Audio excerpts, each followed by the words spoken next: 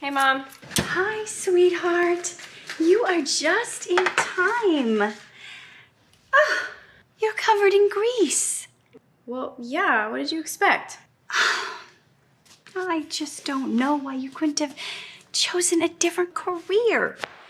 One that is more suitable for a young lady. Not this again, Mom. And if you were a nurse, you could be saving people's lives. And if you were a teacher, you could be helping the children. But instead, you're a mechanic. That's still a pretty important job, you know. People do need to get around.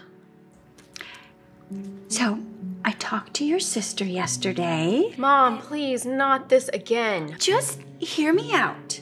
Morgan said she can get you a job at the hospital as a receptionist. And there is a lot of downtime. So when you're not working, you can be studying. And within a few years, you could become... I don't want to be a nurse. I've already told you that so many times. And just where do you think this job is going to get you?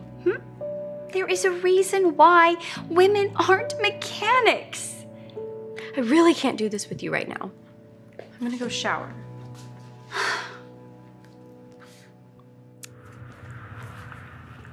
Is the car ready yet, Dad? Well, honey, we're about to find out. Is this your car? Yeah. Great. You all set?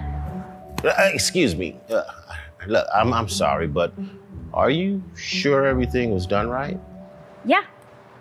You can have the manager review everything if you'd like. Actually, that's not a bad idea. That is, if you're fine with it. Yeah. Excuse me. May I speak to the manager?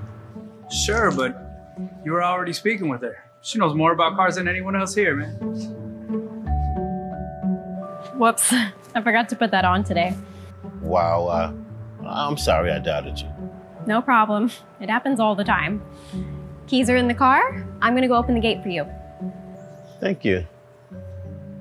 Does that mean I can be a mechanic too, Dad? I guess so, honey.